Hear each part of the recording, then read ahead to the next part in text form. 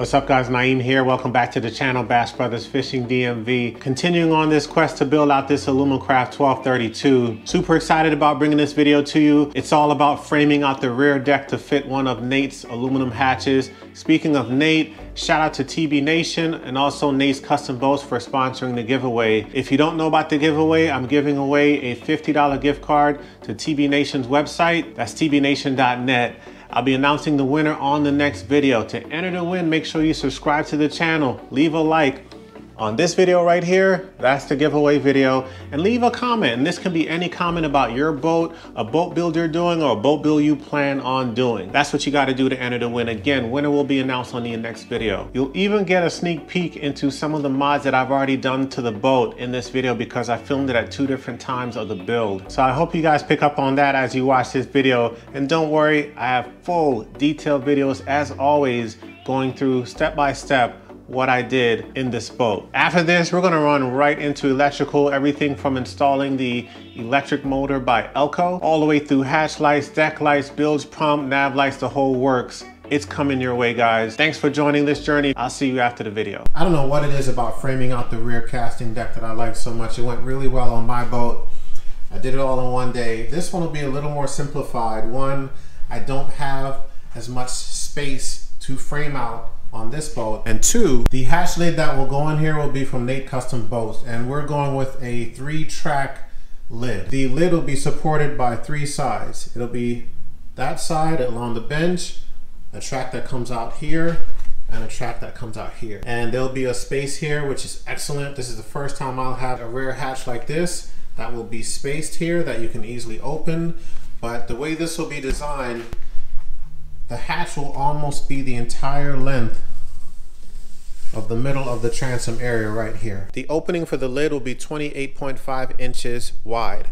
I found center of the bench, which is this mark right here, and marked my edges for the lid on both sides of the mark. But before I frame out the hatch, I'm gonna go ahead and lay tracks for the deck support. And I'm gonna do that first because if I lay my track out right here, it's gonna limit my access to be able to install the tracks along the side of the boat. So you just gotta think ahead on what obstacles may come your way and solve for them ahead of time. So right here, I'm just marking every 2 inches, and this will allow me to flex the angled bracket to the contour of the boat. Slotting this out will also allow me to bend this down, because of course the side of a boat is not a 90-degree angle. I don't think I've ever seen a John boat with a 90-degree sidewall. I will need to be able to get it on there and then bend that down so that it creates a level horizontal surface for the deck to rest on top of it. And this is where the bandsaw comes in really handy. This does this really quick. I don't have to, and I can do it with one hand. This is the mini bandsaw by Milwaukee. I don't have to like clamp it down and keep moving it and cutting and moving and cutting. I can just go boom, boom, boom, boom, boom, and make all the cuts one time.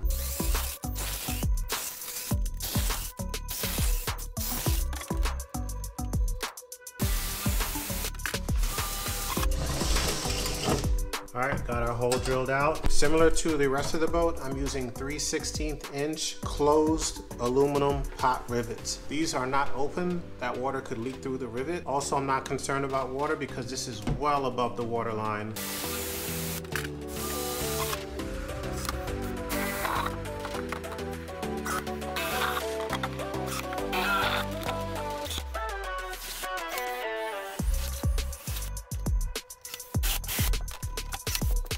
All right, that side's done. Over to this side, and then we can cut our tracks. All right, we've got our side tracks on, and we've got our main brackets on the bench seat, both sides. I'm gonna install identical brackets on the transom as well, both on this side and this side. So I already know my tracks need to be 17 inches long, so I'm gonna make those cuts, get those prepped up. So this is what I'm doing right here. So I used this square right here and got my 90-degree angle, and I marked where I would need to install this bracket in order for my track to be at a 90-degree angle. So I'm using this leveler right here just to make sure that I am at the right height on this side of the boat, on the transom. I'm just gonna mark this. Also make sure that this is level also. All right, that's completely level right there. So I'm gonna drill 4 pilot holes in here, and then I'll check all my measurements one more time before I drill into the actual transom.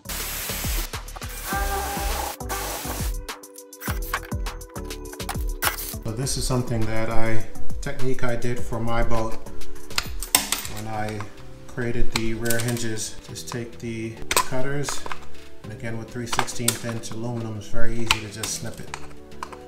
So I'm just doing a little at a time until I get the right amount cut off for what I need. I think we got the exact angle we need to fit in there flush, just like that.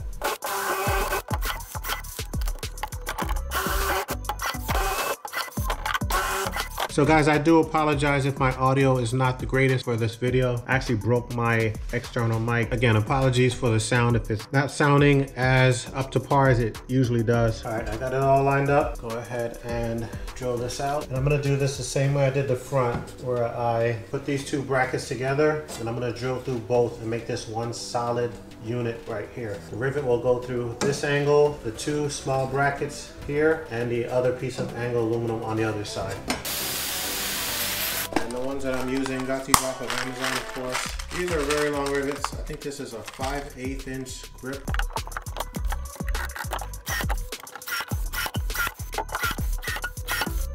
I am very pleased with this. It's very sturdy, very strong. All right, it's the next day. I got my head cam on. We're rolling old school with the head cam today. Trying to give you guys different vantage points. Got the other GoPro right there. A lot goes into filming this, and it's one thing to just come out here and knock it out, but to stop and film and make commentary, it's a lot of work, but it's all worth it for you guys. And the feedback has been all positive. These videos are really helping folks out. So that's all that matters right there. So where we left off was, well, you guys didn't leave off anywhere because you're watching one video. Oh, by the way, I did get my external mic back, so you guys are probably hearing me a lot more clear. I'm very happy about that. Got it back from the repair shop today. So we are up and running, guys. We're up and doing our thing. One thing I did want to point out, and hopefully you guys can see this. I don't know if you saw this in the video as I was doing it. I left a 1/16 of an inch or maybe a little bit more space between where I measured and where I put the bracket. And I did that because when I install the track going across, it's going to stick out 1/16 of an inch, which is the thickness of this aluminum. So you always have to consider the actual aluminum and the thickness of it when doing your framing and doing all your measurement. So just another tip, I can't tell you how often you can frame everything up and it be tight because you're off 1/8 of an inch or so. That's level, completely level. Just gonna mark this for good measure. Once you know what you need to do, a lot of it is just repeat. And part of the challenge is just staying consistent, being accurate, staying focused, and try to limit your mistakes. If you find yourself getting tired and all of that, stop, take a break, even like pick up the next day before you make a mistake that you're gonna regret. If you guys can see, I've got my horizontal line right here. That's where the top of this bracket goes based on me using this and leveling it to where I need to draw my line. Now, when I'm looking at it, I need to make sure from left to right, where do I put this so that it's a 90-degree angle? And that's where you saw me use this, wedge it up against the bench and the piece that I'm going to mount, the track that I'm going to lay down right here. And then I drew a line straight down right there. So I'm just going to use my 2 marks, and I know what I need to do here. Put this right over that line. So I'm going to first mark my top hole and drill this out and put a rivet in it. Before I put my other holes in the transom and mount this thing final, I'll make sure that I have it level here, putting this up to the bracket. Yeah, I'm doing a complete step-by-step with you guys. Hopefully you guys can appreciate that. Leave a like and subscribe, fellas. Let's take our time. Let's not move this bracket. I'm gonna drill slow just so that I can control any pivots that may try to happen. I'm gonna get this piece finalized, and I will need to trim away some of this because right now it's too long because of the angle of the transom. This is a 90-degree angle. This is not. So just gonna start trimming at it till we get this thing nice and perfect. Gotta love 1/16 inch aluminum. You can just cut it by hand if you need to. All right, we got this thing pegged. All right. So we got that level. I'm gonna take it out. This bracket has found a new home. Let's get the other bracket on here, because if I install this on here right now, it's gonna make it that much harder for me to reach back here with my drill. So just thinking ahead again, don't frame yourself up in a corner and make life really harder for yourself later.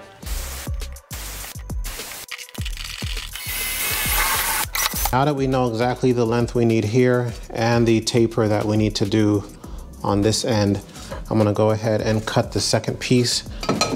This piece will go here, the other piece will go right next to it. Again, this is to support the hatch lid. The one right here will support the decking. I need to shave off this lip right here for the angle brackets that are sticking up, protruding through the tracks. I need to shave that off and make it flush. I'll go ahead and do that as the last step. Just use an angle grinder and get that done. All right, got it all sanded down with the angle grinder. Next time, I'll actually cut it before installing it. So I'd have to measure it and cut off the excess aluminum that's sticking out. Grinding it worked, but just not the ideal situation, not the ideal way to go. So note to self, do your pre-cuts before mounting it on here.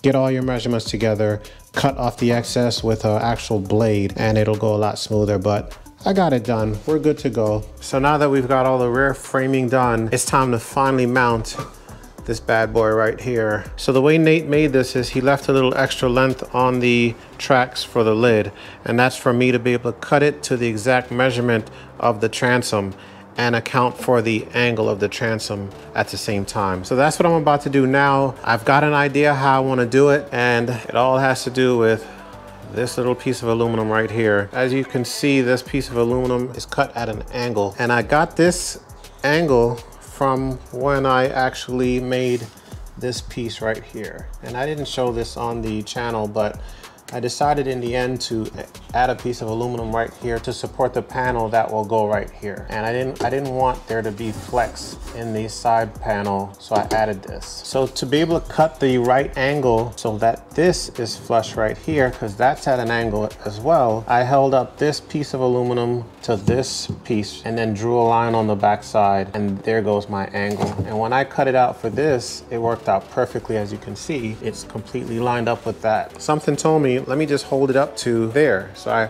took this piece, held it up to the back transom, and it actually fits the exact angle. So I just made a little copy of it onto this little piece right here. So pretend that this is the track of the hatch. It needs to be cut at an angle to lay flush against the transom like that. All right, so you see how this is flush? That's what I want here. So what I did was I already measured from here to here is 17.5 inches. So I know the full length of the track from the bench to the transom is 17.5 inches. And then I measured the track just right here, and I stopped right here where the inside part of the lid is. That measures 18 inches. So I'm gonna start by taking off 1/2 inch here. But again, I need to account for the angle that this will be. So I'll mark my 1/2 inch mark, wherever that is, somewhere around right here. I will hold this up and draw my line of the actual cut.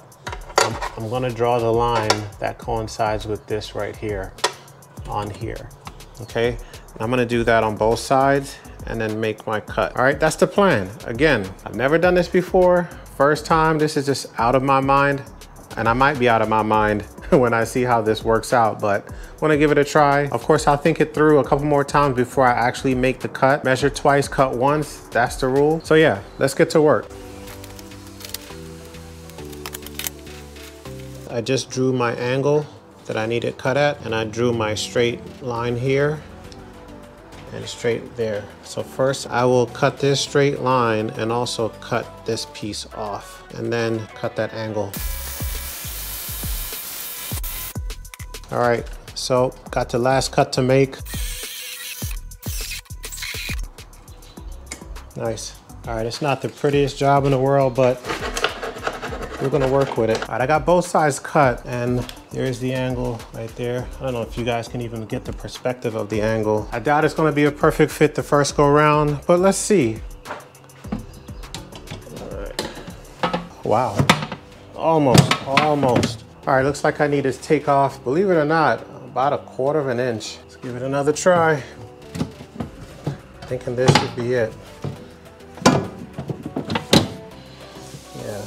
It fits. I had to shift the battery back some just to move these cables out the way. Have to solve for that. Probably need to install the hatch completely. Go ahead and rivet it in and then shove the battery back as far as it can go. But now I can see that easily the hatch fits very flush. Took about 3 iterations, but was able to get it in there the way it needed to be. Here's the right side. All right, so we framed out this deck. Again, this deck was framed out for a 3-track hatch. 1, 2, 3 tracks right there. And it made life easier on the framing too, because all I needed to do for this boat was put down a track on each side, because the hatch will be riveted into the bench as the 3rd side, okay? So there you have it, guys. All done. Next step will be to rivet the hatch in, but I won't do that in this video. That's gonna be done later, either in a hatch video or in the decking video. Not too sure yet, but stay tuned for that. All right, so there you have it. Mission complete, feeling really good. These lids are awesome. Again, hit up Nate. All his information is down below in the description. Check out TB Nation. I'm telling you, TB Nation's site is off the hook. You gotta check it out. They have tons of products and information there to help you get through your build. So stay tuned to the channel. Don't forget, hit that subscribe button, leave a like if you got something cool out of this video. Shout out to everyone out there who supported this channel and has sent me messages, showed me pictures about their build. It's really cool to see some of the builds that's out there. I appreciate each and every one of you. As always, stay safe out there. We'll see you on the next video.